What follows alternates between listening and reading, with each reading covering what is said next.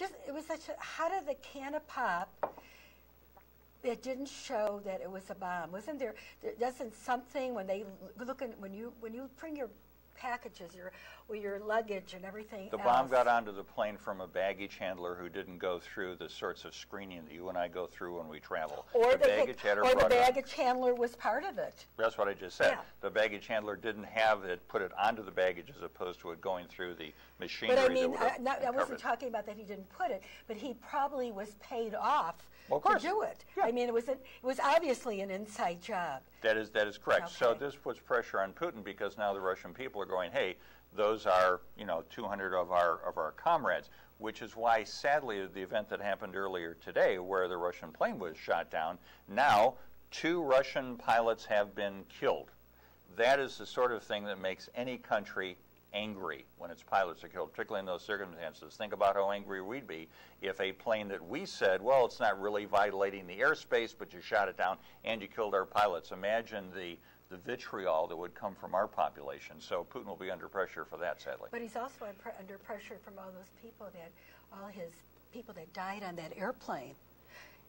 I wonder, which one do you think he's getting a little bit more angrier at? He's the second one? He's getting anger at the second one. Okay. Even though only 2 people died on that one, where the other one, what did you say, about 200 some people Remember the old away. quotation from Stalin, if 1 or 2 people die, it's sad. If 1 million die, it's a statistic.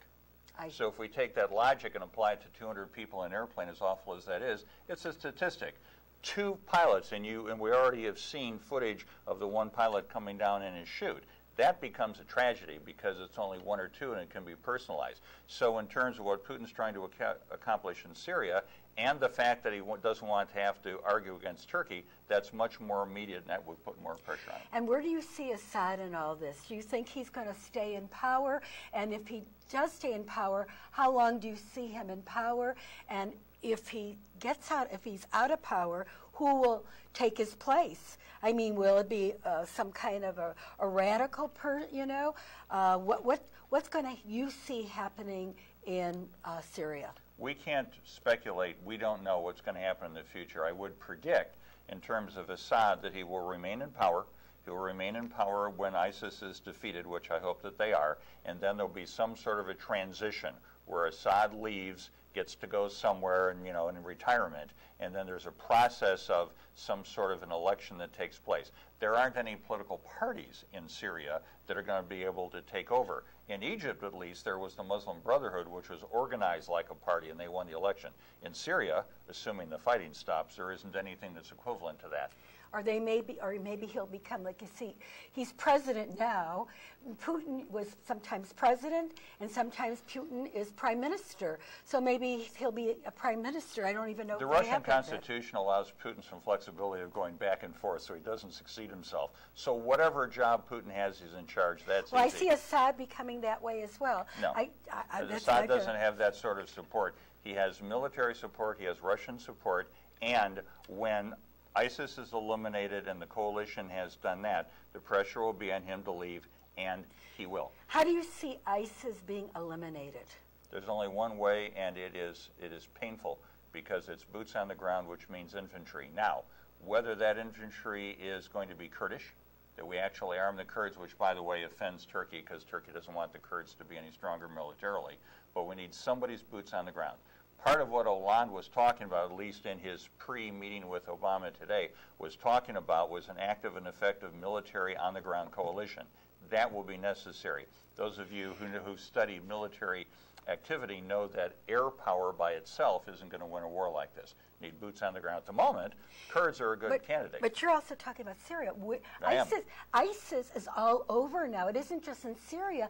ISIS is in many different countries. I mean, we have cells in the United States. Look what happened in France. There's cells there. I mean, they're lone wolves, a lot of lone wolves, but they were all trained by ISIS in some capacity. Either they went over there and they became terrorists, or they have these books that how to be a terrorist. I mean, there are a lot of different countries now that have ISIS, and they're very proud to be part of ISIS. And how do we eliminate these suicide bombers that are You understand? You just asked a 5-part, impossible to answer question. So let me go back to 2 of the parts that you asked near the beginning. I'd love to do that. Let's go back to 2 of the parts. I'd love to do that with this college professor. Thank you. Okay. Let's go back to 2 of the things you asked. ISIS has to be fought at 2 levels. First of all, they have to be physically destroyed. The area that they tentatively had called their caliphate needs to be physically destroyed. The second part, and this will be much harder than the first part, the second part is, what are the motivations that lead people to be attracted to that sort of violent behavior? That's going to be longer. That's going to be more complex for us to have to go after. But we can't allow, my opinion, we can't allow ISIS to have a protected area to the extent that it's protected from which they can support and launch other terrorist attacks. We can't allow that to happen. When Francois Hollande said we are at war, he is correct. When you are at war, you eliminate the person you're fighting with. We have to physically remove them. It's going to take infantry to do it. And then we have to go over the causes. What is it about the West that causes a significant amount of folks in the Middle East to hate us so much? Well, that's going to be harder to work on. It's interesting. We're allowing so many migrants to come in from Syria. Not in the U.S. we aren't. Oh, my goodness, we put up enough barriers, and we're not letting them in the U.S. Well, the poor folks in Europe were the ones who let them in, and they did a very gracious and wonderful humanitarian job. We barely said 10,000, and then we started arguing about, wow, that's way too many. We haven't done much yet.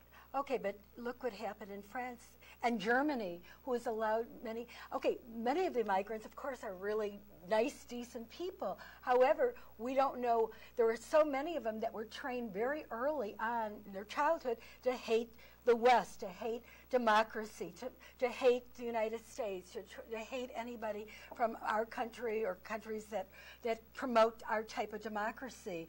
And I don't understand, if we're letting all these people in, I don't understand why Saudi Arabia, Jordan, all these other countries would be they would be more comfortable. The culture is very similar to theirs, and yet we're allowing all these people to come into a culture that they do not like. We aren't allowing people in. The United States is not allowing people in. President Obama said that they're coming in. No, what he said was in 3 years, perhaps we'll let in as many as a few tens of thousands. We aren't letting Syrians in right now. Europe is letting Syrians in. Let's understand clearly that the war in Syria is the root cause of the migrant crisis, that over 55% of Syrian people, have left their country and fled. Germany was nice to take them. Germany has a population problem. As you know, their population's been going down. They need more workers. They're happy to take them. That's humanitarian. Why aren't they standing up for their country? Because when you look up at a barrel bomb which is coming down into your home, and the barrel bomb doesn't really care if you're Muslim or Christian or Jewish, you're going to leave. And Assad, who's been bombing his own people, has caused, to a large degree, those folks to leave, as well as people who didn't want to live under ISIS. So they're fleeing because they believe that they will be killed. I understand the reason for their flight, but we have to fix the cause of that flight. That gets back to ISIS. Moving to Europe, I'm very proud of what Germany has done, but there needs to be some sort of vetting process. It needs to be accelerated, but there needs to be a vetting process. You can't just let everyone in regardless. There are people coming from Afghanistan, and they're undocumented. They don't have any documentation. Papers at all. That's correct. No papers, and a lot of them have forged papers. The willingness to let them in, because the great majority is humanitarian, that is a wonderful thing for the countries of Europe to do. They're having some difficulty because they're overwhelmed with Well, they're going to have to feed them. They're going to have to. They're going to have to work. They're going to have to be houses, shelter, in the Middle food. East which are, by the way, taking in refugees. The country of Jordan, at the last statistic I saw, the country of Jordan's population is now 30% refugees. 3 out of every 10 people in Jordan are a refugee, and they are getting a small amount of help from us. The King of Jordan has said, I don't have any more money to help the refugees. Please help me. So the UN sent them a couple dollars. We sent them a couple of nickels. That was nice. So I am surprised that some of the countries in the region aren't doing anything, but certainly Jordan is, and they should be commended. Well, let's go back. We have just a couple more minutes, and I'm going to have to invite you back because this should be a 2-hour show, not a half-hour show. But a lot of the Army Chief of Staff, 2 of our generals, General Raymond Odierno and U.S. Marine Corps General Joseph Dunford both say that Russia is the most dangerous military threat to the U.S. Gary, you have a couple of minutes to defend. Russia poses the most dangerous military threat to the U.S. General, he says that Russia that we're facing today because he estimated that a third of the United States brigades are capable of operating at the same level of Russians' hybrid warfare tactics. What do you say about this? Which nation spends the most money on its military? The answer is the U.S. The U.S. spends as much money on its military as the next 5 nations added together.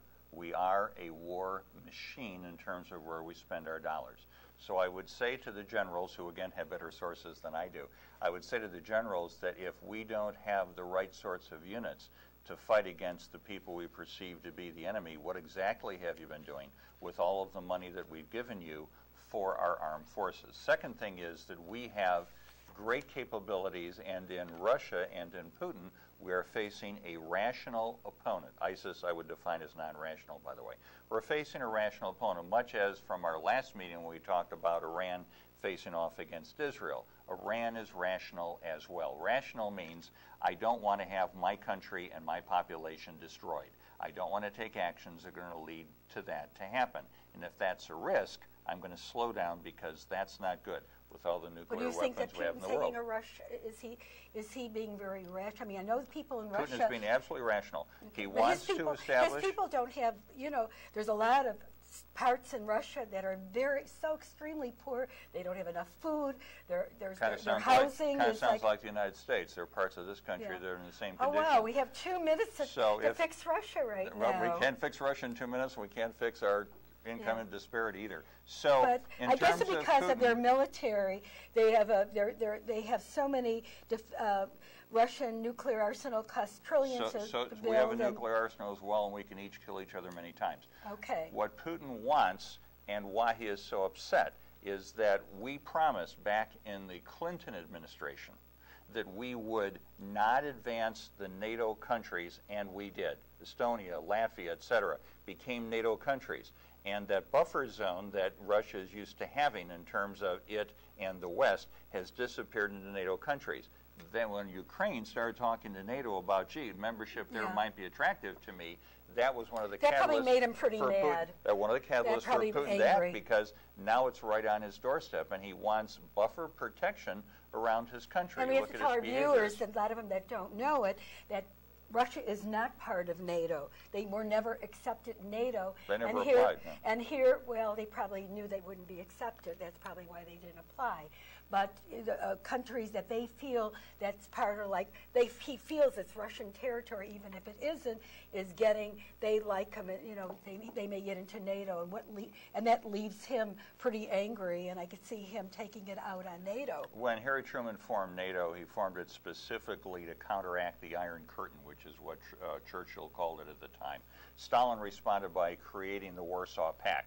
When the Soviet Union dissolved, the Warsaw Pact dissolved, NATO remained. The only reason NATO was created was to fight Russia in a land war going across the European continent. And now Russia feels it needs some buffer protection, which leads to some of its behaviors. They make sense. We may not like them, but they make sense. And they said that Russia isn't fighting ISIS in Syria.